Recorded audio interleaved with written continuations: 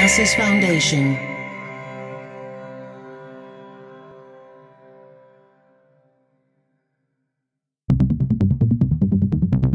Dublab.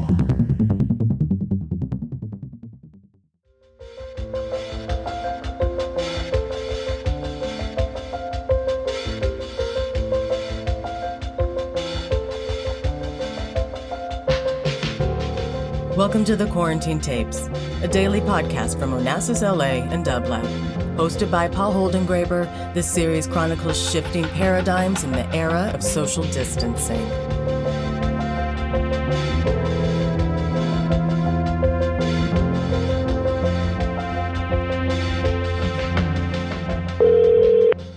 Hello. Hello, could I please speak with Alex Ross? This is he. Alex, it's such a pleasure to have you on the phone. This is Paul Holdengräber calling you from the Quarantine Tapes. I'm really delighted that you are part of this. I felt that your voice was very important to this series. So thank you so much for taking my call. Where does my call actually find you at this moment? Oh, well, thank you so much for asking me to be a part of this, Paul. I am in Los Angeles. I divide my time between Los Angeles and New York these days, and the crisis found me on the West Coast, so I've been here since the middle of March, and trying to keep myself reasonably sane like everyone else. Yeah, reasonably sane is a word for the moment. I keep marveling at the fact that when I ask people at times now how they are, they actually quite often pause before answering that question. It's as if this moment has really heightened the stakes in such a huge way. And we don't quite know. We need to check in with ourselves as to how we are and what even that question might mean in these times. Yeah, the usual banalities don't quite suffice. No, they don't. You know, I'm fine, how are you? Is not the answer I get all the time, which is the answer one used to get all the time. So one might even imagine that patterns of speech and thought may when one is optimistic, change with this pandemic, perhaps. Who knows? Yeah. But I am curious about one thing. What was the last concert you attended before the lockdown? Yeah, well, I remember very well. It was a remarkable event at Walt Disney Concert Hall in Los Angeles. It was a recital by the young American pianist Conrad Tao on March 10th, and he performed a program with a strong political slant to it. It was music of the contemporary American composer Frederick Rzewski, together with Aaron Copland, who, of course, had strong left-wing political commitments in the 1930s and 40s. And the big piece of the program, or the final piece of the program, was Rzewski's gigantic sequence of variations on the Chilean revolutionary song, "The People United Will Never Be Defeated."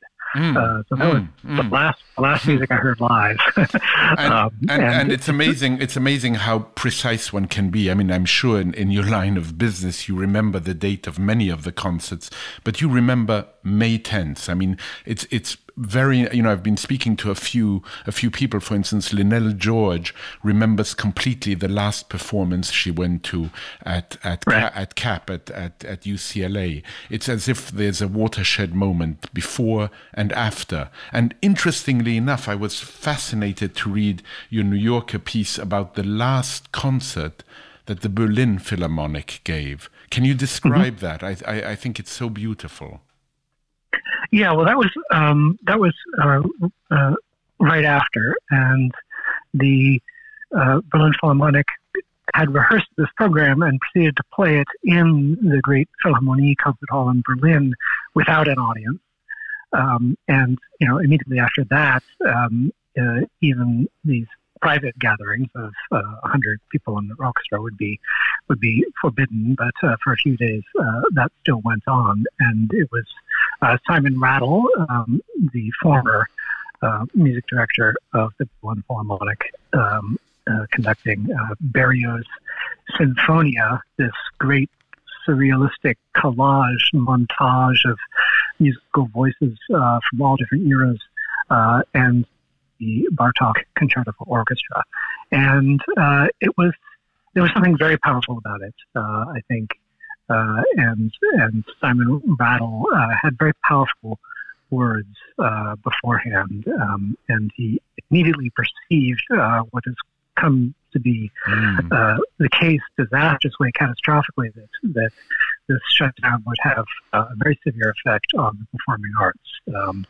And it just remains to be seen how much will survive and how things will be able to go on and resume in the performing arts, because, of course, these will be the last segments of our society to reopen.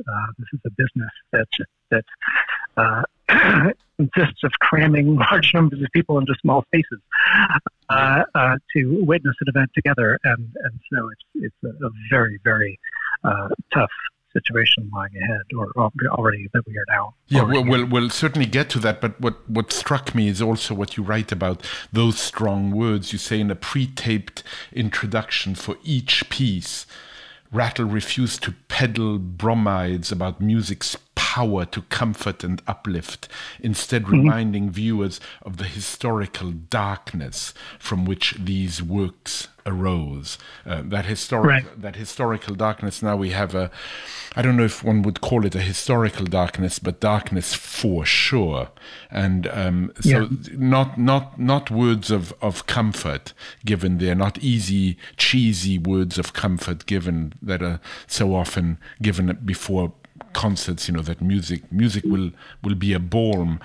You speak in such a fascinating way about your experience of listening and epiphanies of listening. Since this pandemic, have you had such experiences? Have you had such epiphanies in listening? Yes, a few. Of course, I've been listening. I continue to listen as ever to recordings from my library of recordings, and sometimes I think certain pieces have struck me in ways that they have not before. I found myself entirely swept away by Poulenc's great Stabat Mater, which is a work of a kind of spare, melancholy, beautiful, sort of modern religious presence, and that had quite an effect on me. Of course, Bach, Saint Matthew, and Saint John Passions are works that I like to say they see every catastrophe coming in advance, no matter what is happening. We'll always be ready. We'll always be ready, right? Yeah. We have yet to concoct a catastrophe. We're a resourceful bunch. Maybe we will, but for the moment, Bach has done. Yeah, Bach has our number. But then, of course, I've been spending a lot of time listening online to these live streams, and this is something which began really immediately after the shutdown. That Berlin Philharmonic concert was, on the one hand, part of the Philharmonic's usual series of concerts that they put online in their digital concert hall, but of course now it had quite a different atmosphere to it. But on that same day, March 12th, and you're right, these dates are stuck in my memory. Yeah, really, Yeah, the great young German pianist Igor Levitz began what would turn out to be 52 consecutive performances in his apartment in Berlin. Night after night, he set up a very simple, very rudimentary system, filming himself at the piano on his iPhone and then broadcasting it out onto Twitter. And he began with Beethoven's Waldstein Sonata that day, and went on to cover an extraordinary breadth of repertory from very famous works by Beethoven, Schubert, Liszt, and so on, to obscure, arcane, magnificent pieces like Ronald Stevenson's Passacaglia on DSCH, and he played the Reshevsky People United variations as well, and so it was just an extraordinary feat And those performances sometimes were very, very striking, just in terms of how his particular choice in a particular day would sneak up on you, and you could see the way he himself was gripped and moved by what he was playing. So I had already been working on an article for the New Yorker about him since last summer. Actually, I've been periodically seeing him in Europe and talking to him and watching him perform. And then the shutdown happened, and at first I feared that I would no longer have an ending to my article. On the low level of fears and anxiety. Right, but still, but of course, writers are always extremely self-centered. What is this going to do to my piece? But I needn't have worried, of course, because Igor, who is an extraordinarily alert and engaged individual among classical musicians, who often are not quite so alert and engaged, frankly. He seized upon this moment. He saw his own role that he could play in it. And so suddenly I had, well, not only the ending, but also the beginning of the piece in terms of talking about his house concerts, Hauskonzerte in German. And so I still do regret, though, he had been building up to a performance of this monumental piano concerto by Ferruccio Busoni, which is more than an hour long, and it also involves a male chorus singing a hymn to Allah. It's a bizarre and extraordinary and magnificent piece. Busoni was just not among the most famous names in classical music, but an absolute genius as pianist, as composer, as thinker. So this was going to be his great feat of the spring, playing the Busoni Concerto in Rome, and of course it didn't happen. And I still wanted to talk to him about it. Yeah, and it was quite striking. I should have realized that this was maybe not the best avenue to pursue, but I kept sort of asking him, "Well, can we talk about this concerto?" And we were just talking through the computer on FaceTime and so on. And I just really wanted to hear it because I love the piece. And so he started talking about it, and he started playing bits and pieces of it, and he broke off. And I suddenly realized this is. And he said something like, it's so heartbreaking I didn't get to play this. I could cry. And I realized this was crushing for him, that something that he had been working on for months and months was not going to happen. And to sort of bring it up and force him to talk about it and to play it was, of course, it was very agreeable about the whole thing. But I realized there's so many different levels of loss, that people are experiencing, and just this whole idea of future plans and projects and of course, much deeper than that, lives and livelihoods and being destroyed, but no one is unaffected, and so there's all these different kinds of loss that are taking place. And you were mentioning before that Bach can come to the rescue in moments of catastrophe, in moments of grief, in moments of loss. Someone else who you turn to in these moments and poignantly have written about recently is Brahms. Mm-hmm. Yeah. And I found your ruminations really, really moving, where you write, "He's a great poet of the ambiguous, in between, nameless emotions, ambient unease, pervasive wistfulness, bemused resignation, contained rage, ironic merriment, smiling through tears, almost pleasurable fatigue of deep depression." Mm-hmm. Really tremendous, Alex, I must say. And in your own journey now, Brahms has taken on a big meaning for you. Yes. Well, thanks so much. This piece came out of a loss that I experienced before coronavirus really arrived in the United States at full strength. Back in late February, my mother, who was 91, died in Washington, D.C., and it happened quite suddenly, although with a woman of that age, a person of that age, one always has to be prepared in some way, and we were actually relieved that it happened at home and relatively without pain. She had been suffering from Parkinson's disease for many years. But I learned this at 9 p.m. at night and got myself to LAX for the last overnight flight and arrived in D.C. The next day to start preparing for the funeral with my brother. And of course, I couldn't sleep in the plane and I couldn't watch a silly movie. So I listened to Brahms. So late, I had this playlist on my phone of the final works of Brahms in chronological order. And it's always been my favorite music. It certainly spoke to me in that state of grief, or it wasn't even really grief yet. It was just a shock and the kind of numbness. But it's music that I turn to under any circumstances, and that's sort of what I was writing about in that piece.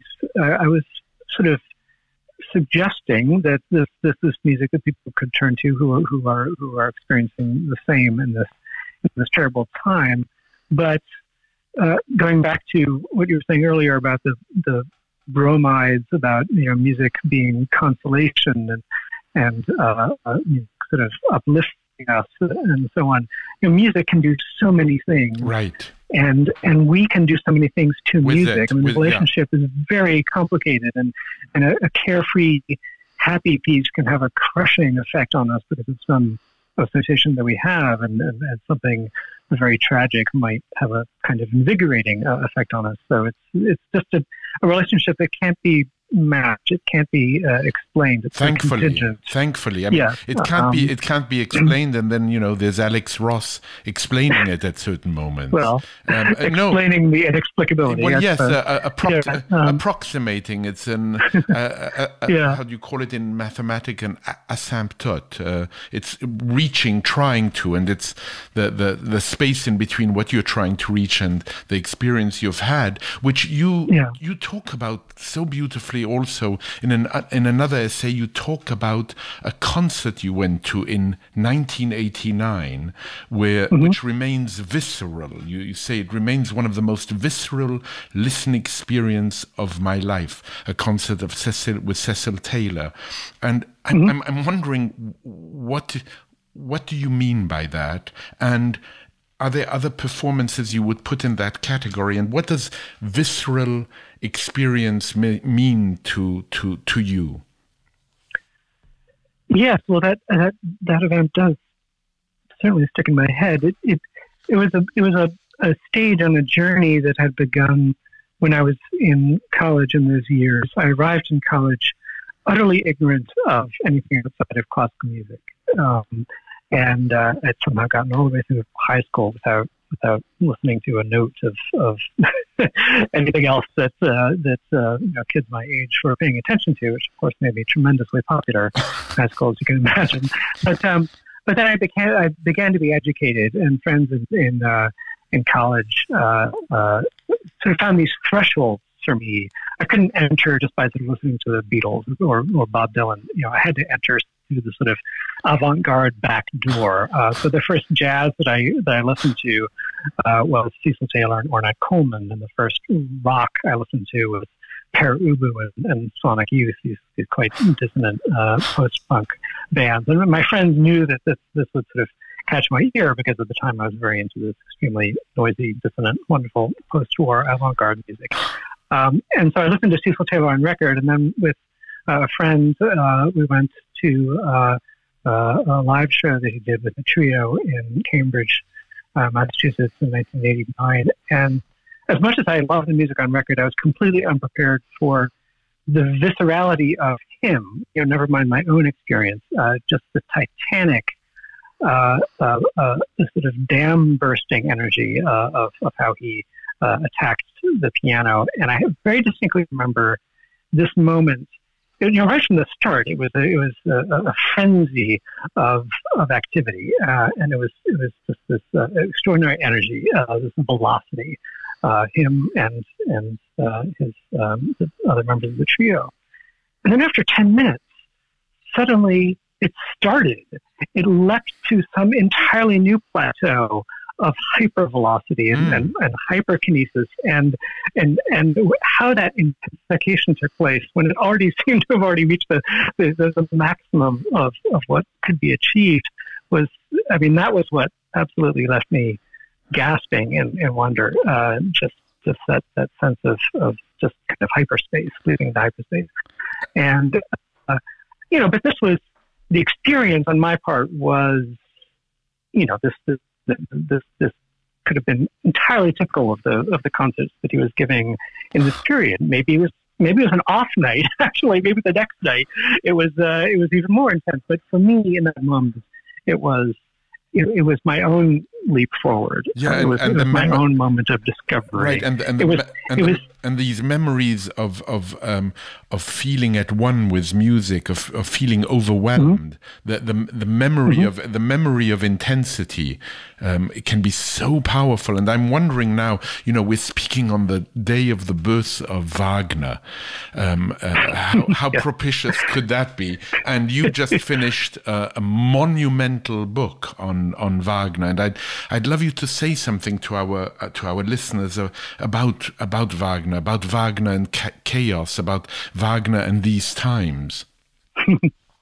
Yes, well, he is the Lord of Chaos in many ways, a composer who has found himself swept up in an unimaginable variety of circumstances and situations and contexts.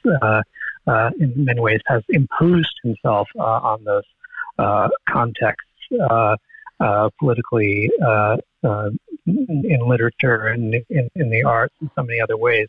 And so the book that I wrote, which I'm just making the very final corrections on now, it's called Wagnerism, Art and Politics in the Shadow of Music. And it's a study of this relationship, really, between listener and music.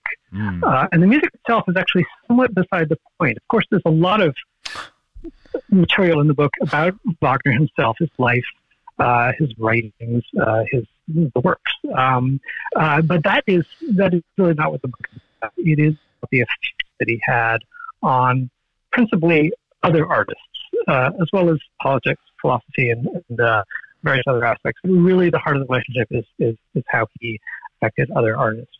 And it's a fascinating relationship because very often what they took from him was something that he could not possibly have intended. And there was this great moment that took place in January of 1860. He went to Paris to give 3 concerts at the Théâtre Italien. And in the audience was Charles Baudelaire. And Baudelaire was absolutely overwhelmed by the experience. He wrote this fantastic letter, talking about how he was penetrated by the music, how it just sort of completely kind of unmanned him almost. His Cecil Taylor moment. Yes. And then he proceeded to start working on this great essay, Victor Wagner and Tannois of Paris. And yes, Baudelaire is overwhelmed by Wagner, but also he is overwhelming, he is overpowering, he is appropriating Wagner. Because when he starts talking about a counter-religion, a satanic religion in Tannhäuser, when he starts talking about these dream states and forests of symbols, he is pulling Wagner into his own world. And there's a fascinating letter that Wagner wrote back to Baudelaire after that essay was published. And I can't honestly believe that he approved of what Baudelaire had written. But I think what so impressed him and what left him sort of almost helpless with gratitude, which was not a usual state of mind for him, was this sense that he had such a strong effect and that his work was taking on this life in another culture, another city, with a very different artistic mind. And I think he saw there a glimpse of his immortality, how his work would persist and sort of echo forward. Now there is, of course, a tremendously dark side to that experience of being overwhelmed, because the young Adolf Hitler had a very similar experience as when he was a teenager. It was a scene that you actually see often. It's fascinating. All these different scenes you see in literature of the fin de siècle. A young person goes to see Wagner and is overwhelmed, but also has a sensation of their own power, their own future awakening. And this is something that Willa Cather depicted. W.E.B. Du Bois depicted it in his amazing story of the Coming of John, a young black man. Gay people, all different backgrounds, Jewish people. But with Hitler, of course, that sensation of future power assumed a supremely dark and threatening form. And you've written about it incredibly powerfully in an article about Hitler and America. I mean, it looms in the background of everything you write about, it seems to me. And one of the things that I'm so interested in is in order to be a music critic, I sometimes feel that Alex Ross needs to write about other things than music. For instance, he needs to write about bristlecone pines. I wonder if you crave an escape from writing about just music. Well, I think, I've always been a person of many interests, and after college, I drifted into becoming a music critic without having any great plan to do so. So I sort of found myself doing it, or it found me, without my having envisioned it in advance. And I don't regret it, of course, at all. Music is the center of my career as a writer, and my relationship with The New Yorker has enabled everything else that I've done in terms of the books and other kinds of work. And yet, I think both because I always see music entangled in neighboring spheres, and simply because I roam around and take fascination in so many different aspects of life, as everyone does. No one is completely specialized and confined. I do have, and it's really thanks to The New Yorker, a certain freedom to drift outside of my area of expertise and specialty, and to explore. I've done a couple of these natural sciences essays in recent years. I've written about 20th century history and a bit of philosophy, and yet it does all go back to music in a sense. I mean, when I was in the bristlecone pine forest in the White Mountains in California, it was often the sound or the lack of sound in the trees. Right. The absolute. It wasn't silence. It was a kind of sounding emptiness, which is in fact exactly something that Wagner writes about in one of his essays. He talks about the resounding silence of the forest. Baudelaire talks about it too. So this is a very romantic idea. The sound of nature at rest, and so I do think about it in those terms. And in a less romantic mode, in closing, I want to perhaps end on a more dire note. The nature of this moment now. You write that an extinction event is looming over the performing arts, and it calls for a change of practices. What are those changes that need to happen? And you speak brilliantly about the internet and how free it is, but also at what cost, and at what cost for the orchestras, the musicians, the livelihood of people who have not yet made it and make their life on a daily basis, and without performing are perhaps losing something not only for the listeners but for themselves. Of course, yeah. I mean, I don't know the future at all. You sort of envision a range of scenarios from the not so bad to the totally catastrophic. But it's already bad enough, just as it is here in the middle of May. Of course, freelance musicians, their livelihoods completely ground to a halt, and they live from week to week and month to month on payment from gigs. And so they're in a very dire situation. But also, orchestra full-time tenured orchestra members who really had it made in terms of, this is the ultimate sort of career that you can win as an oboist, as a clarinetist, as playing any instruments to have a position in an orchestra. But their salaries have been cut. The entire orchestra and chorus of the Metropolitan Opera have been furloughed and aren't being paid at all. A lot of the others are being paid a portion of their salaries. So this is really harsh. But the institutions themselves are in great danger. The finances of the classical music world have always been fragile and murky, and it could take not too much of a push to send a number of institutions into bankruptcy, into extinction altogether. So I just don't know how it's all going to turn out. In terms of what attitudes we can change. Yeah, the change of practices. Course, I mean, on the one hand, all this live stream music on the internet, which I've been listening to, is great.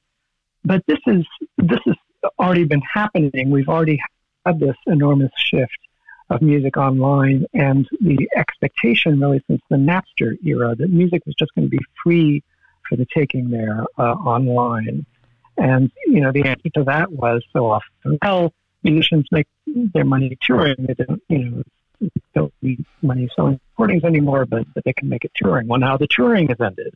And now you see, people in the pop world with no source of income whatsoever. And so I think we see the consequences of a culture of monopoly, a culture dominated by the big tech world. I'm very skeptical of Spotify and the other streaming services because of the incredibly puny amounts that they pay to artists in terms of royalty. Even just in terms of how these giant conglomerates seem to have taken over all of culture, all of the media. There's this huge media crisis right now too.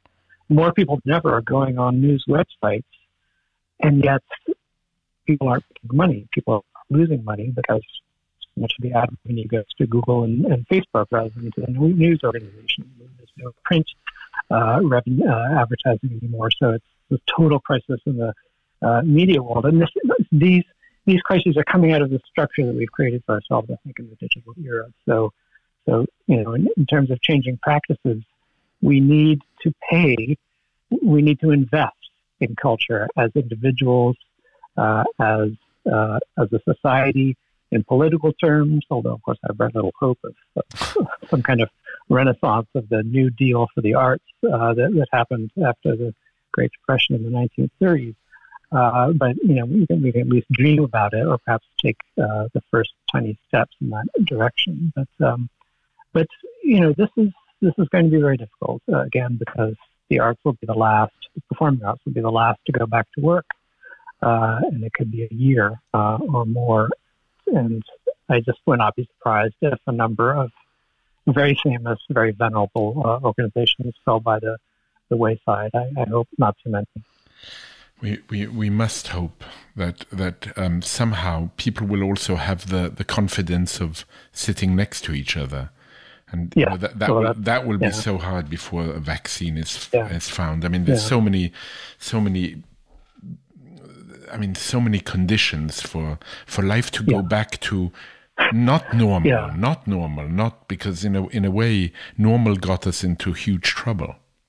Yeah. Oh, that's the point. Of course, the hope is that we can return to a different kind of normal, right? And that we can adapt certain emergency measures that have fallen into place on our way to building actually a more equitable and a more environmentally sound society. And I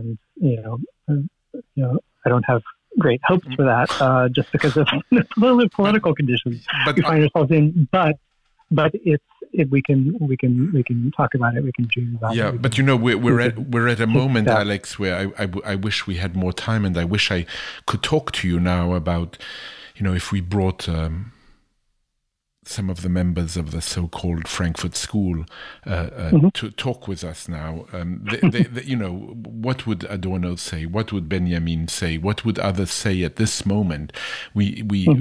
Charles Molle spoke about shards of hope. What are the thinking in a utopian way about changing culture and changing society. Changing culture can only happen if we change society in some form or fashion. And, there's this notion that maybe the pandemic, as Arundhati Roy says, is a portal. One hopes, and one hopes also that we can go back to listening, not just online. I mean, I'm enjoying, watching Yo-Yo Ma play, but it's truly, at the same time that I'm enjoying it, I feel such a deep level of frustration. Which is, I think, natural. I prefer the real McCoy, whoever McCoy was, Right. Yes. Well, there's the social psychological element, just of enjoying something in a group, in a space, but also there's just so much information lost, just in purely physical terms. In terms of the sounds, the resonances, the way instruments reverberate in a room. You just can't capture that. No technology exists to capture the fullness of that harmony, to adapt a phrase from Thomas Mann, whom we could also talk about. we might actually say thankfully so. Thankfully it can't be captured through technical means. Alex, it's been such a pleasure to talk to you. I give you a virtual hug. I hope that I'll be able to see you in person before long. And thank you so much. And I'm so looking forward to reading your book, Wagnerism, as soon as it comes out. When is it coming out? September 15th. September 15th. Anticipated date. All the best to you, and thank you so much for taking our call, and be well and stay safe. Thank you, Paul. This was wonderful. Bye-bye. It really was. Bye-bye. To support this show and Dublab's progressive programming, go to dublab.com/support.